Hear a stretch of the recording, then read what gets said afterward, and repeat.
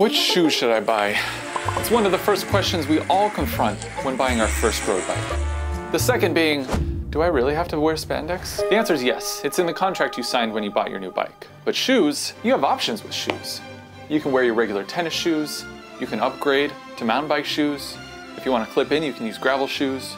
Or if you really want to look pro, you can get yourself some performance road shoes, preferably in white. In fact, the deeper you get into your cycling journey, the more it seems like road shoes are a requirement, not a choice.